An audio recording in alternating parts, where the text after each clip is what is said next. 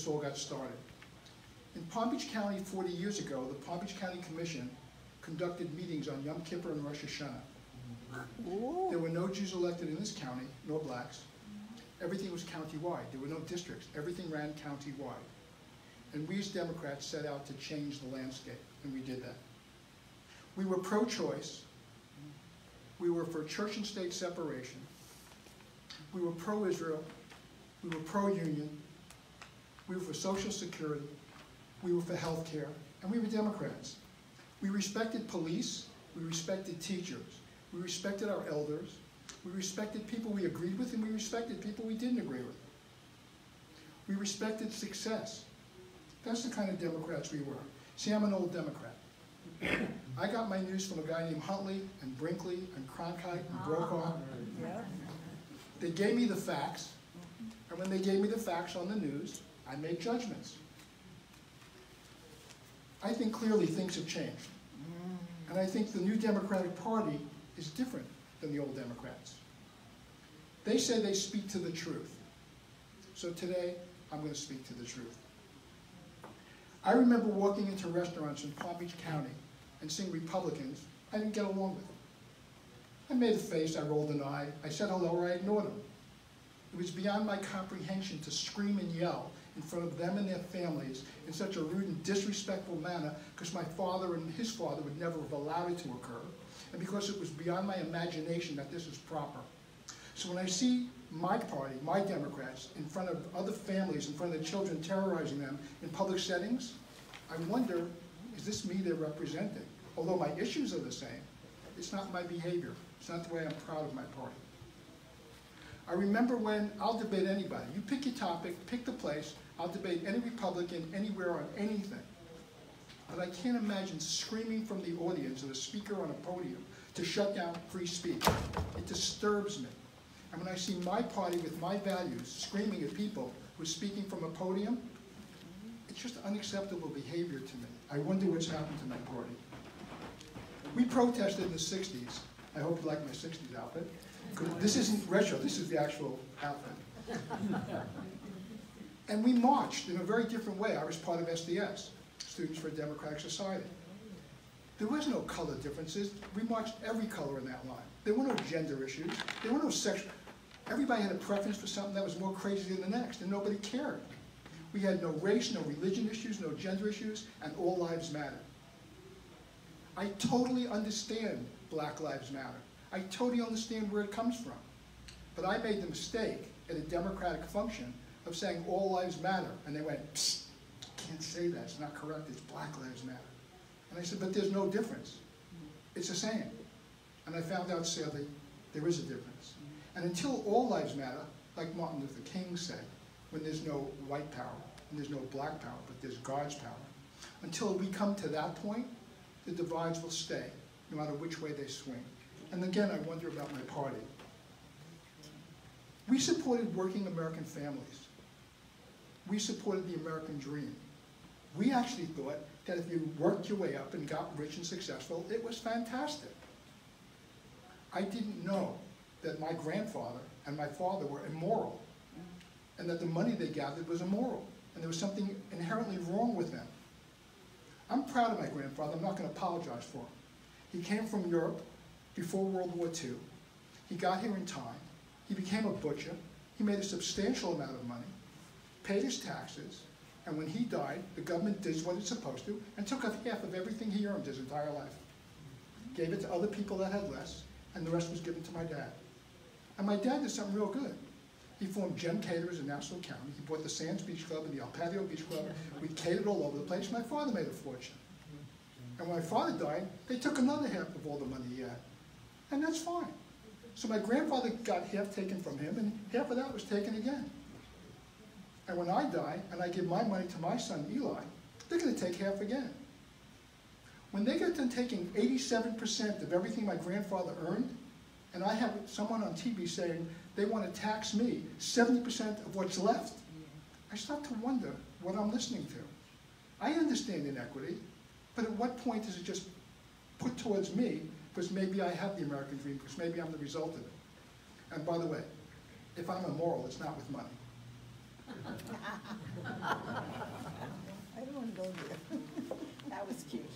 were old Democrats.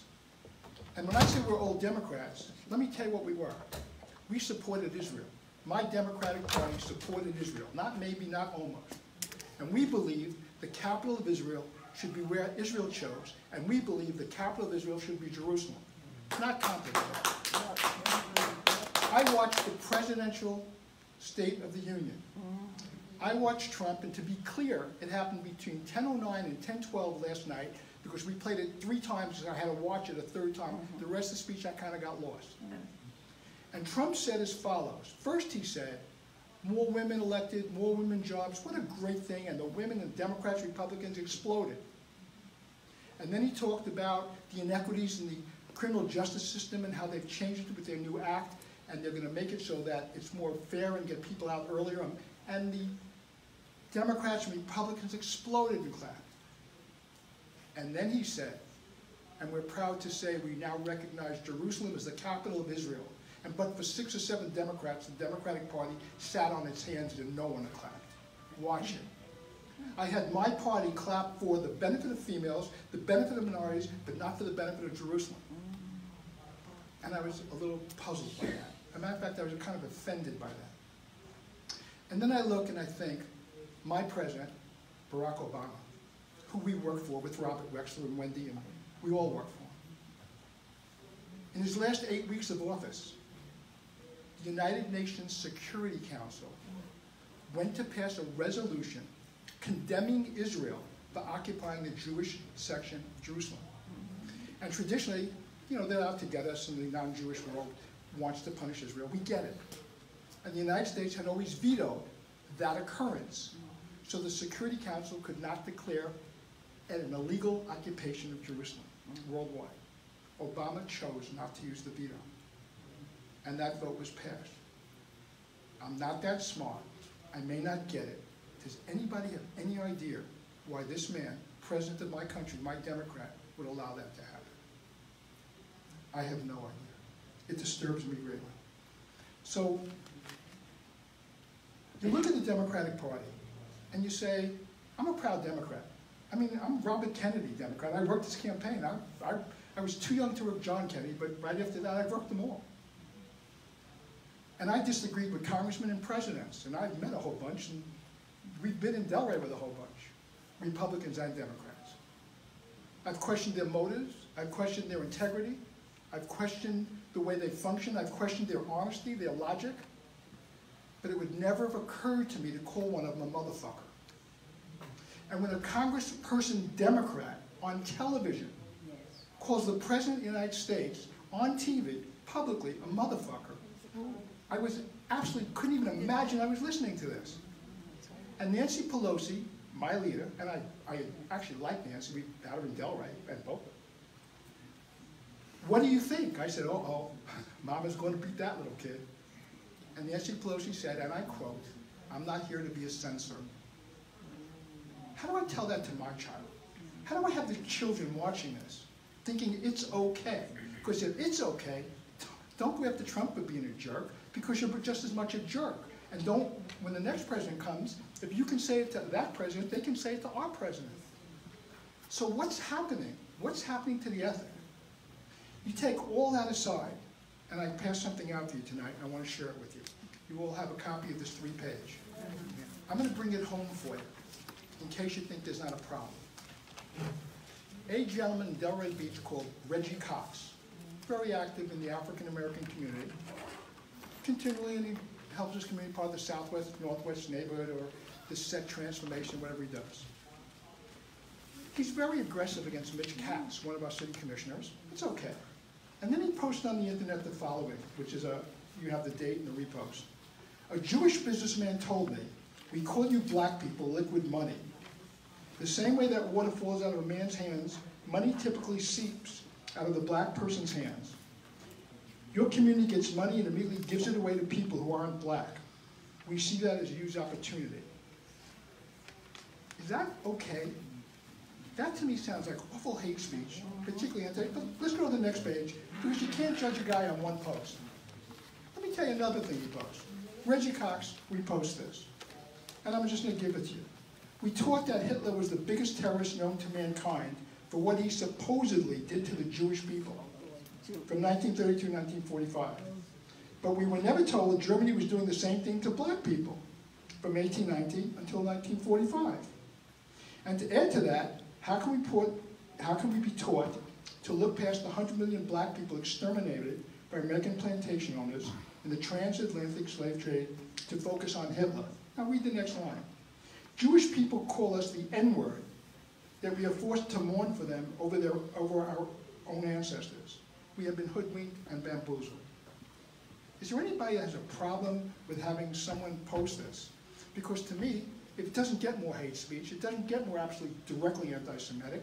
And for the third page, and there's more, but I just took 3, what he posts, and there's a video, which is not here, if you're black and contemplating visiting Israel, think again. And he speaks about blacks not spending money where Jews benefit. Now here's the kicker. Turn to page 4. He's the guest speaker being honored by the Delray Democratic Club next week. Let me do it again for you. The person that posted what you just read is the guest speaker at the Delray Democratic Club next week being honored speaking about Black History Month. So Adam Frankel, Mitch Katz, who are Jewish city commissioners, contacted the DEC and the gentleman on the bottom and said, this is inappropriate. And he wrote him back. And he told them he didn't care. He would do what he would do, and this is the new Democratic Party. So I'm telling you, each and every one of you, you've got your copy. This is Palm Beach County this week now. This is the guy that they're honoring at the Delray Beach Democratic Club. Doesn't it just make you feel wonderful? No. Doesn't it give you a good, solid feeling? If Terry Rizzo, chairman of our party, allows this to happen, she's sending you a message. If you don't react to this, show it to your children. See if they're proud that this is happening in your city, because that's exactly what's happening in your city. Next. Are we doing okay so far? You won't get rid of me. No, you're fine. You're on for another hour. Okay. What's going to happen to me for what I'm doing here is simple, because I know what the Democratic Party does. It's going to sidestep everything we're talking about, and they'll attack me personally. Do you know why they'll attack me personally? Because it's the new Democratic Party. What they do is, instead of dealing with an issue of why we scream in restaurants, why we yell at podiums, why we curse and vulgar on, all they do is take whoever complains and they kind of drive them into a corner. The logic question is, what has destroyed the ability of our government to function? What has destroyed the civility and the communications that our government no longer works? And there are several things we can blame, but before I tell you what I think it is, let me give you a couple. Social media. So why did social media, how does it really affect us in government? See, you had to be active in a club. You had to do something to work your way up. You had to get to the front of the room to have a voice. You had to go to a meeting and speak in front of a group. So you had to have some credibility. Now you don't. You just need a little thing to hit your letters. You can be as nuts as you want. You sit in your corner. You have all the social dysfunctional life. And your noise now can outdo a person that's been working for years, one person on a computer. 2, technology. And here's where technology hurts government. Instead of vetting information, instead of taking it, learning it, and moving it, it's moving so quickly to so many people that the facts are never vetted at all anymore. They're not only not vetted, but there's benefits and money to be made from unique hits on who gets what first instead of who gets what right. So we have 2 things. 1, everybody's a big shot even if they don't contribute. And 2, the movement of information is no longer accurate. 3 is the breakdown of the family unit. And the breakdown of the family unit is interesting.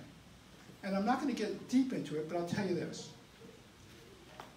It's no one's fault that you need 2 parents earning incomes and that parents aren't homes and the daycare centers raising your children. They're learning socialization in daycare centers instead of in their house doing homework. But what is happening is the crime rates go up, and we're going to blame society, we're going to blame the neighborhoods, we're going to blame. Then there are kids or people who become alcoholics. And it's not their fault, because it's genetic, and they're like Down syndrome people, and it's a disease, and they became alcoholics, not by their choice, but because they had no choice. Then we have drug addicts, and certainly it's not their fault. It's the drug companies and the doctors. And God forbid some parent takes responsibility and says, you know what, maybe I could have done a better job, because you can't say that, because if you attack a parent on parenting, it's not politically correct anymore. of all these things, that's not what I think is hurting this country the most. What's hurting the country the most, in my opinion, is the dysfunctional and disgusting reporting of a cable channel called CNN. I will not say the same for MSNBC, nor will I say the same for Fox News. Because MSNBC and Fox News don't have news. They don't even pretend to have news. They have the left and right crazies, the off-the-wall people on either end, and Rachel Maddow believes what she wants. It's her show. She doesn't, no bones. Chris Matthews, Chris Hayes, Hannity, Tucker Carlson. I'll give you a list of all these people. Laura Ingraham, Al Sharpton. They don't pretend to be news. They pretend to be commentators of left and right. And that's what the First Amendment's about. People getting on. Chris Cuomo has a show at 9 o'clock. It's not news. It's Chris Cuomo's opinions of what he thinks. That's what commentary properly should be. But when CNN pretends that Jake Tapper, Wolf Blitzer, and John Berman are news programs and journalists, and they give you the same garbage as every other commentator, then I have a question that the country's being misrepresented and the news of the world is being misrepresented. Let me give you an example of how clear this is. Recently, John Bolton made a speech. They took a picture of his notepad, blew it up and turned it around, and noted that it said 5,000 troops Colombia, and the news reported that.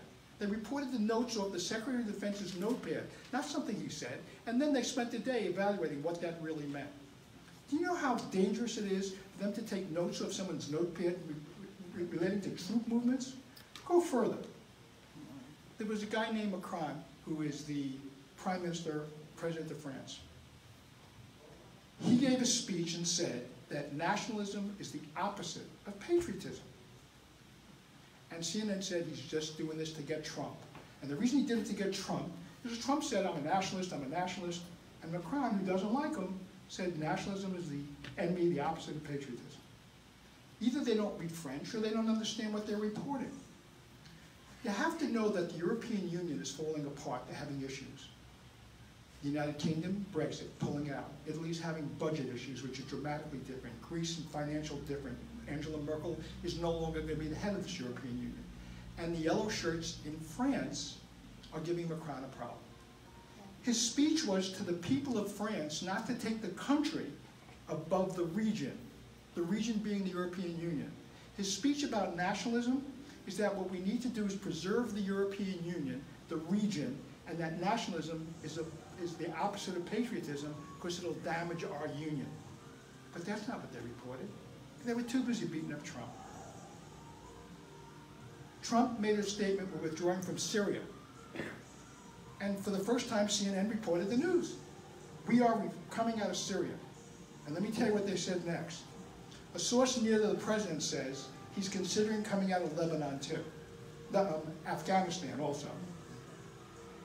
I'm thinking, I just heard a news reporter announce a troop withdrawal on a source from the president where the government didn't announce it. The military did. I have CNN announcing the possibility of troop withdrawals. Then someone, one of the experts, because they got experts in everything, says on the news, South Korea had better worry because we could be pulling out of there next. So you have a channel broadcasting news around the world, not commentary, news, Wolf Blitzer, Jake Tapper, and John Berman, stating we're pulling troops out of maybe Korea, maybe Afghanistan. The government's never said any of it. You don't think that's a problem when the news is now announcing we have Korea, North Korea, and the USA in these negotiations. You got Trump, good, bad, or indifferent, doing what he's doing. You got Kim Jong doing what he's doing.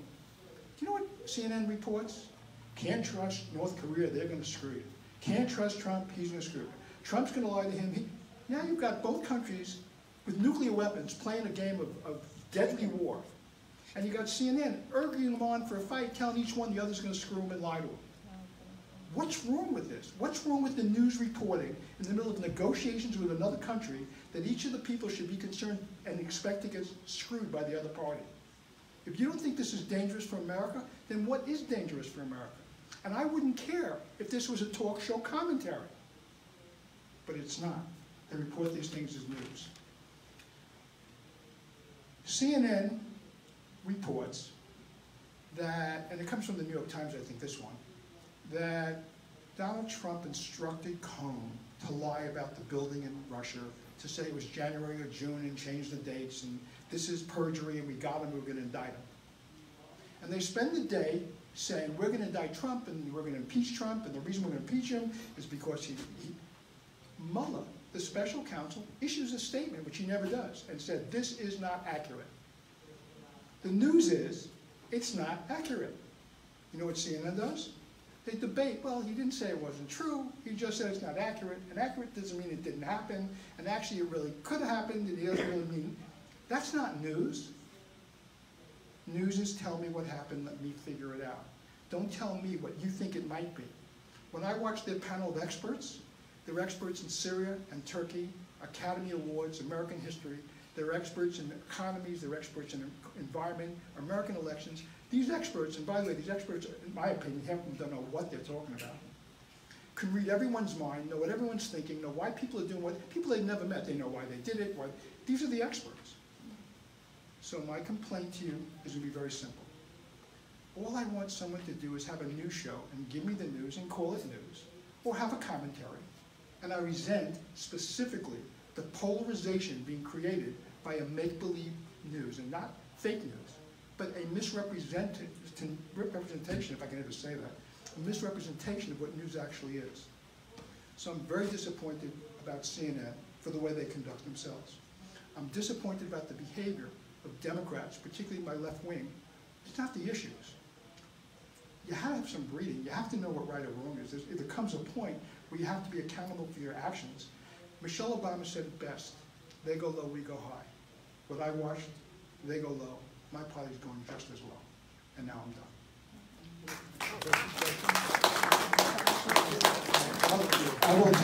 I will take questions on any of this. And Ice cream. I don't think they're going to like me with ice cream.